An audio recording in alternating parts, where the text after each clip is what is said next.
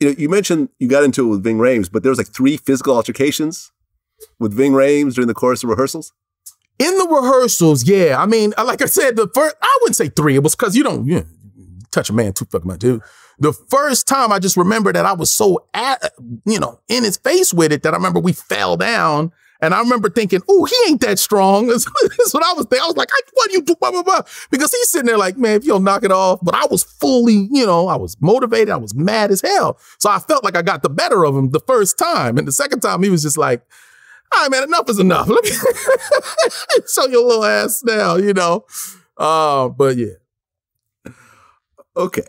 And, you had some very classic scenes in there. Mm-hmm. Like the whole scene of when you were in the house, you're like, y'all some unstable ass creatures. Mm-hmm. I'm not gonna call y'all bitches, right. I'm gonna call y'all creatures. Mm-hmm. I mean, there's the whole scene of you trying to sell a dress. The worst salesman ever. Ever, yeah. He had her for a second and then messed it all up. Like Tyra Banks. He's like, okay. And there's the whole, what are you good at? Robbing. Yeah. Yeah. When Jody gets robbed or gets beat up, he gets jumped for his bike. Yeah.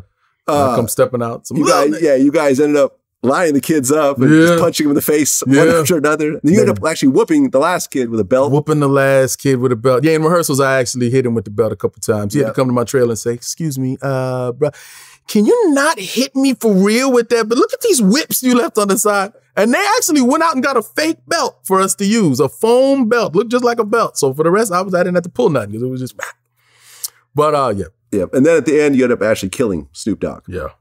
Does that get awkward sometimes? Y'all hanging out like, damn, motherfucker, you killed me. What you here for? I want to hang out with you. That's funny. That's some funny shit. And what's funny? I've worked with Snoop a bunch of times since then. I mean, a bunch of times. I did a series called Playmakers for ESPN, and everybody wanted to be on this show. When I say everybody, they were like, yo, 50 Cent want to come on and do the show. But this was before his acting career really took off, before he even made his own movie. But I was like, but that's 50 Cent. Let him come on. I remember saying, why? And they're like, no, they don't think he'll this, he'll that. I'm like, well, I regretted that shit.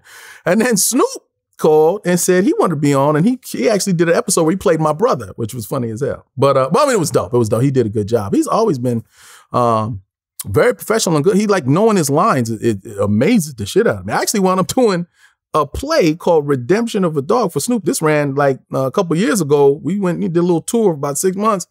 And that was again, another long interview. But the boy up here, the memory on this man, he's like, oh, well, I'm a rapper. Of course I remember. I was like, okay. I was like, put it like that. He made us all step our game up.